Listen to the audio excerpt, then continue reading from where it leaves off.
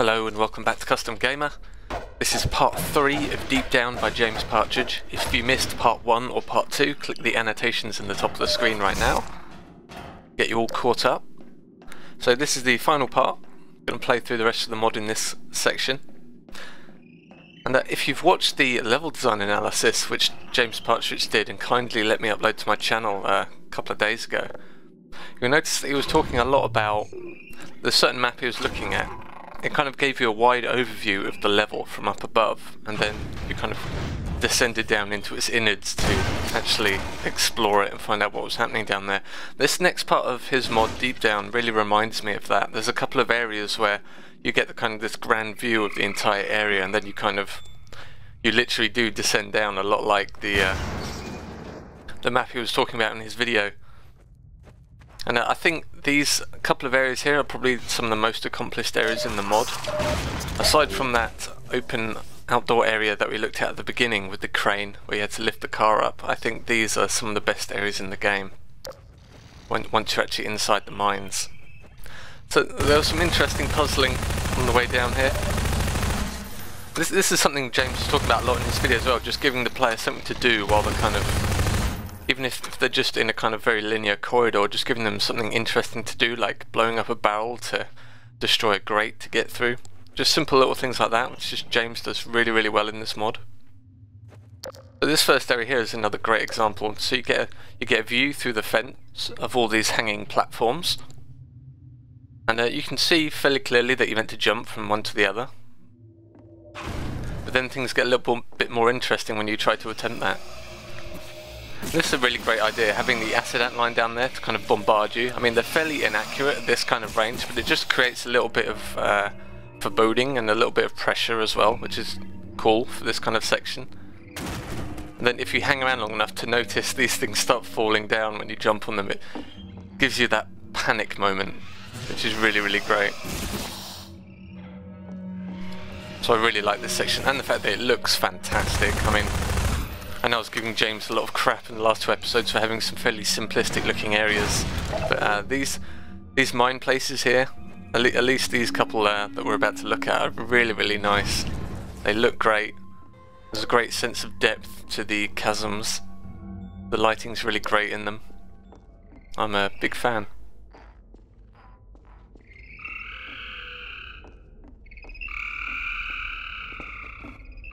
Here's another little puzzle. So there are items in this little vent in the wall here, and I guess it's just kind of up to the player how you want to get in there to do it. There's a couple of ways you can probably go about this. I figured I might just be able to jump in there by standing on the spools there, but nope. So I'm going to create a little attempt to create a little bridge that I can jump onto. It kind of works, just about. There may be simpler solutions, but this is how I decided to attack this. I'm not 100%, but I think this is the only place in the mod that you can find the Magnum.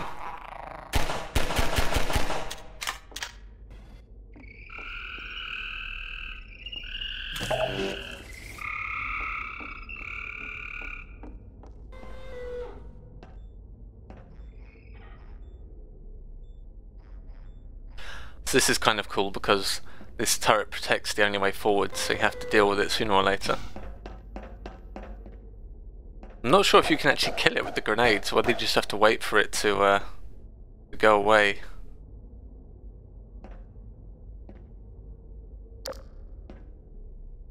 It's cool that you put the wooden bars on the opposite side the door there, so you couldn't break them with the crowbar. That's a cool idea. And then of course you've got the grenade box there so that you have an explosive to get rid of them with. That's a nice touch. It just breaks up, because it can get a little bit tedious after a while, just constantly breaking down wood plank after wood plank, especially if they're in like every single area. It can get quite irritating after a while. You have to kind of pace that out a bit, but having a difference like that just keeps it interesting.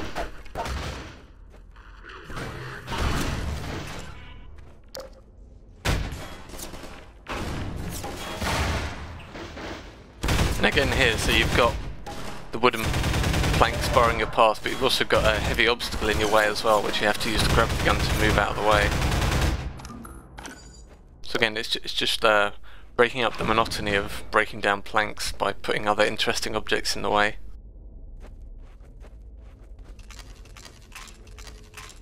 I think the only visual gripe I have about these sections is that the ceiling is really flat compared to everything else. I feel like perhaps there's just a little bit of bumpiness on the ceiling or something like that would really help to finish off the effect of these tunnels, because otherwise I think they look quite nice, even though they are fairly boxy, but that's just kind of the nature of the mine's environment. These areas actually look quite nice to me. It's just a shame that the ceiling is so flat in comparison. So this is really nice. This is something I haven't really seen before. Combine snipers hiding in minecarts. I thought this was really cute when I first came upon it. So it's the standard sniper gameplay. I mean, this could have easily just been a kind of sniper just, you know, sitting behind a wall or something, but James saw fit to just introduce it in a really fun, novel way by having the minecart slide down there with the rope attached to it, with the guy inside. I thought that was really fun. It's just little bits of creativity like that that can just lift a section above just mediocrity into something quite fun. I think James does a great job of that in this mod, just making pretty standard mechanics interesting by just the way he presents them, or certain gameplay, parts of gameplay in kind of the middle of a section, which just helps to break it up and make it a lot of fun. Now this is the other section I really wanted to talk about, which followed James' kind of talk he did in his level design video, and this is my second favourite area in the entire mod, I think. For starters, it looks brilliant. The detailing here is actually really nice. It's sort of a tier above the rest of the mod, I think. And you've got all these little nuggets of gameplay and all these various huts and suspended containers. There's something interesting to do in each one of them. And again, this harkens back to James's talk in his level design video about how he loves to play Half-Life 2 and what he believes Half-Life 2 is all about, which I very much agree with him about. And he's done a great job reproducing that here. So you're kind of exploring this big space, but it's broken up into lots of little nuggets of gameplay which you can experience one at a time. And they're kind of linked together with little interesting connections, like things like ladders, things to break down, a little puzzle to, you know, activate a lift or something along these lines.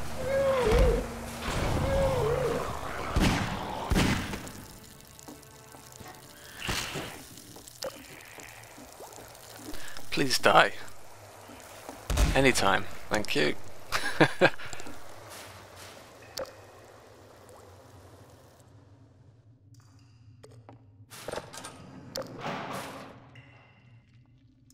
So progression through this area is fairly linear, although you never really feel it, 'cause you always have these big vistas to look out over and kind of see the next part of the map that you perhaps go to. I just think that, like I've said, the best part about this area is just there's so many different things to do. There's always something interesting in each one of these huts.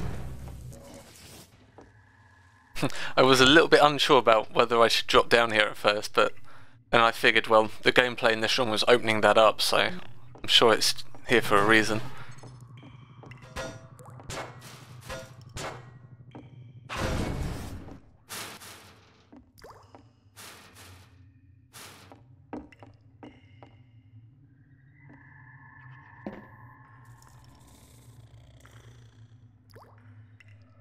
You can see it's got the flares littered about, which kind of act as a visual aid on where you should be going. They really kind of stand out in the environment. It's kind of like a moth to a flame kind of effect, where you can kind of draw the player around using something bright and sparkly in the environment.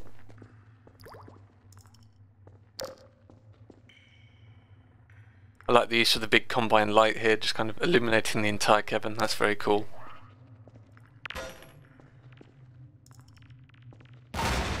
Now, because this is my third or fourth playthrough of this mod, I know that there is in fact a poison zombie in here, so I'm just getting rid of him.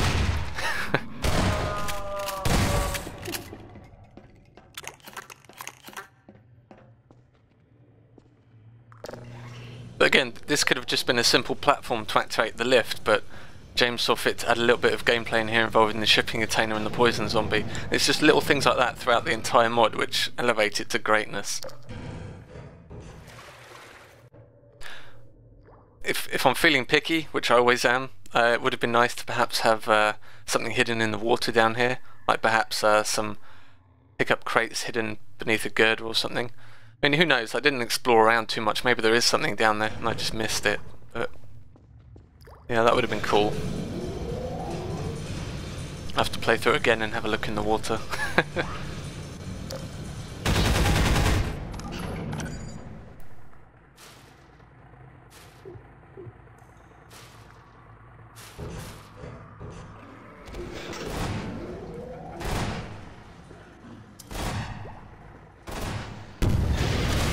Use the rocket launcher because why not?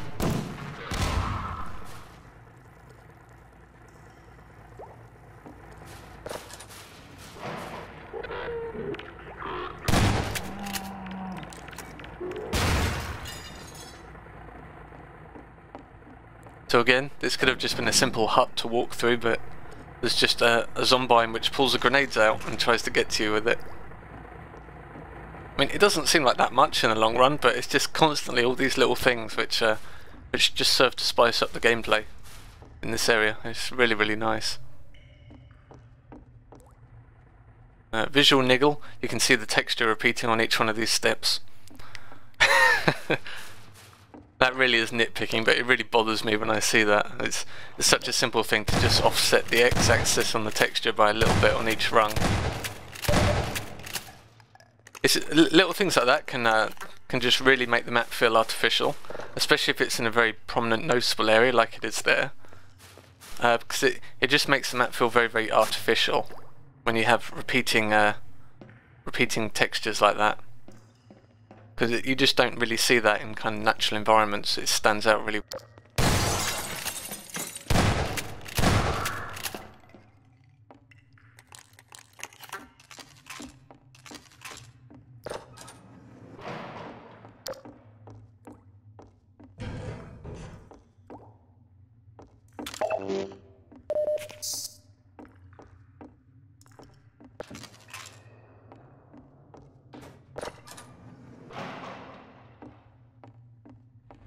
Alright, and that is that area completed for the most part. I really, really enjoyed this area. I think if you're going to look at an area of this mod to kind of learn things from, this area is a great place to do that. And of course the outside area with the crane at the beginning of the mod is another great area to look at. And of course we have a nice spectacular ending to this area. Indiana Jones moment, that was fantastic. The first time I played this mod, the pacing of that is brilliant because it drops down from the ceiling and it takes enough time to drop that you kind of work out what's going to happen in your head before it actually starts happening. You just kind of panic and run backwards. It's really, really well done. That could have just been really, really frustrating if it just instantly came down and crushed you without having a chance to react, but because it takes so long to drop from the ceiling to the floor, it really, really works.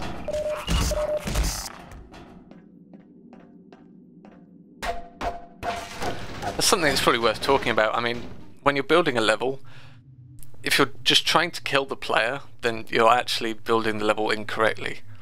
You shouldn't be trying to kill the player, you should be trying to give the player a good time. And what I mean by that is, obviously including fun combat, but stuff that doesn't just instantly kill you for no reason. Okay, if you've got a trigger in your map which just instantly kills the player when they touch it, that isn't at the bottom of an endless pit or something, then you probably don't want to be doing that. What you want to be doing is just creating an engaging, fun experience for the player. And if the player messes it up, then sure, he's going to die, but you don't just want to just artificially kill him yourself with a hurt trigger or some other kind of instant failure state.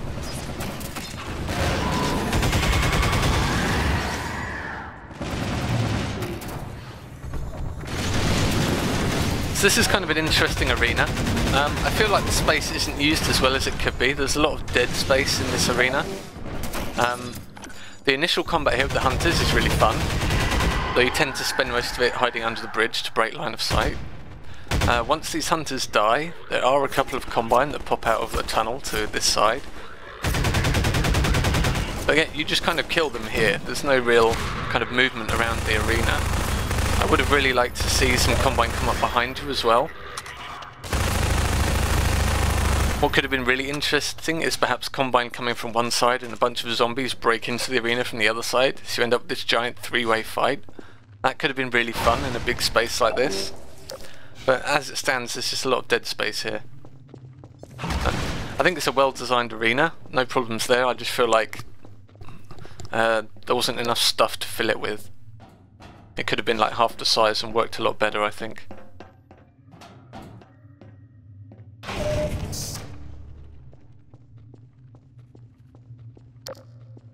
This next area is a great example of just something simple like crossing a bridge is made interesting by the fact that there's a Combine mounted gun at the other side.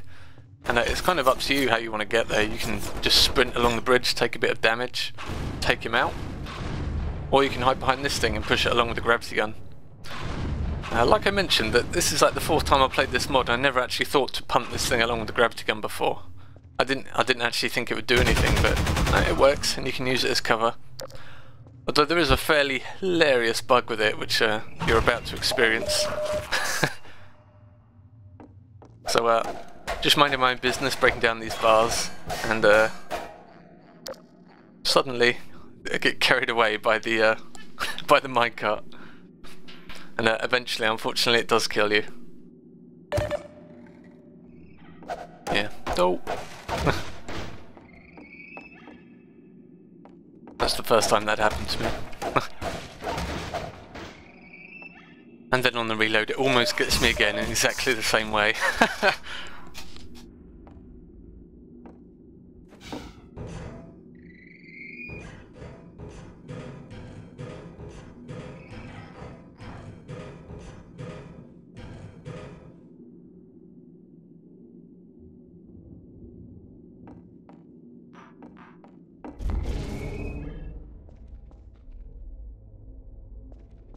So I like the giant Combine searchlight there. Kind of, whenever you see that kind of blue colour, you always know that there's a Combine nearby. It's a great way to kind of foreshadow that. And then of course you get these guys, which kind of foreshadow that even more.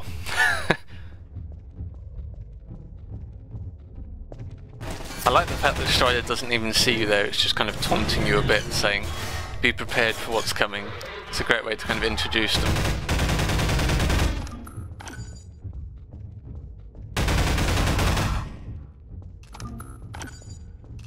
So this is coming up to the last section of the mod.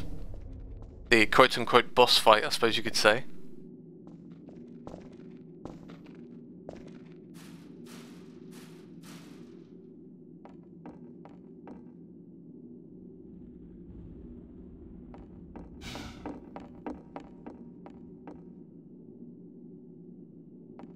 We can see her trapped in the force field there. And this area is fairly well presented, so you can see all the energy receptacles here. And of course the giant text on the screen helps as well. I like the way that one of them is encased in a protective barrier there. And then of course this thing's looking at you all the time. Now this area is kind of an arena fight. And you've got 4 different passages you can go down.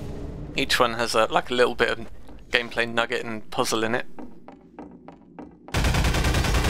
I like the presentation of it, having the 4 corridors and 4 different ways to go. I just feel like each kind of fork here is perhaps too similar. So it's all kind of go down a corridor, cross a large causeway, and then hit an energy receptacle and go back. They all kind of follow this formula. There's very little deviation between all 3 paths. I think it would have been quite fun to have a different kind of gameplay scenario in each one, with the receptacle at the end as kind of a reward.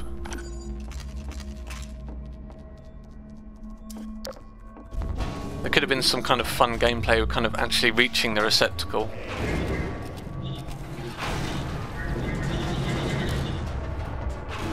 I like the use of the Magnuson devices. Haven't really seen these in any mod, actually. They probably have been used once or twice, I'm just not remembering, but it's great to see them again. Haven't really used them since episode 2.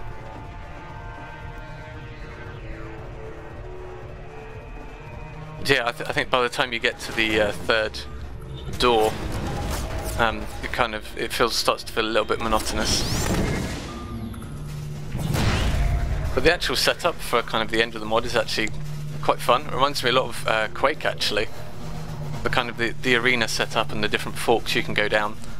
Like in Quake you'd be hitting buttons to open up something in the main arena room. In here the buttons are disguised as receptacles, but it's essentially you're doing the same thing.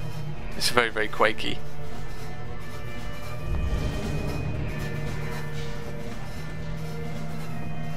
So you've got the blinking white lights above these doors as well to kind of, in case the player's confused about what to do, the blinking light kind of helps to guide them, I suppose.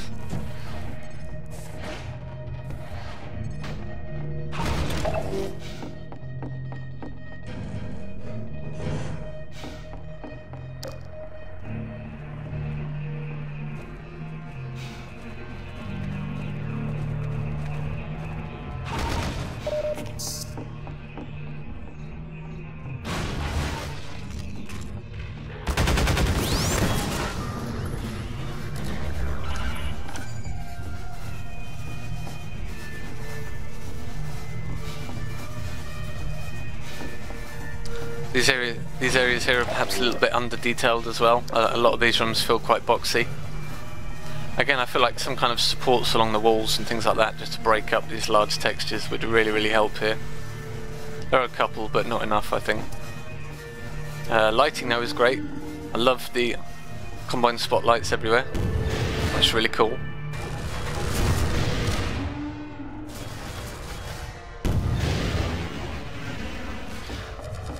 These striders are really, really difficult to hit when they're in their kind of low crouch state. Their body moves really, really fast. It's quite tough to hit.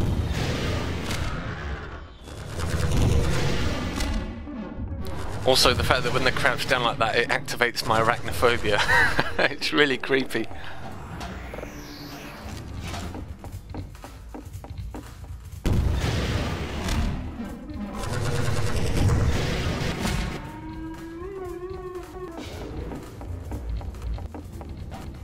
So I spent a whole load of time destroying them with my rockets there. There's probably a Magnuson device right around the corner that I could have used.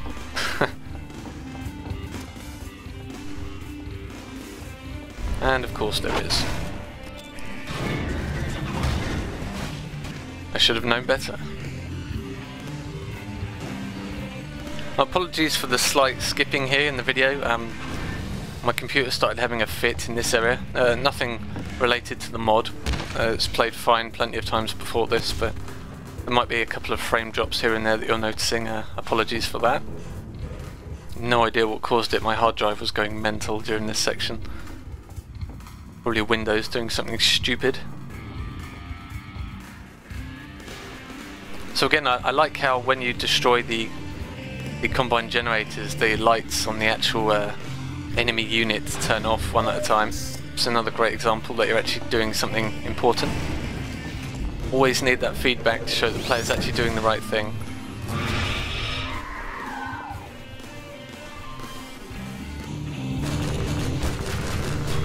Strider party.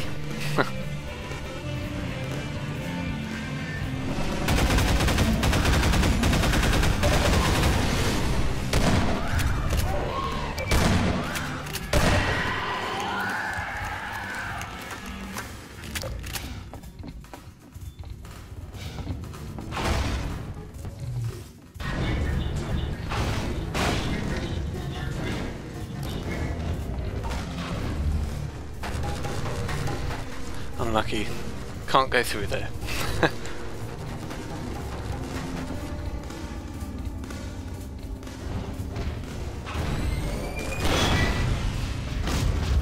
Oh, so satisfying to do that.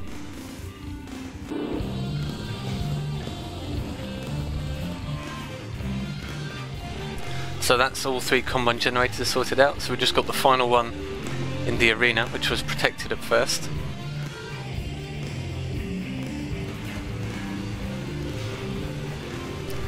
Combine advisor's getting plenty angry.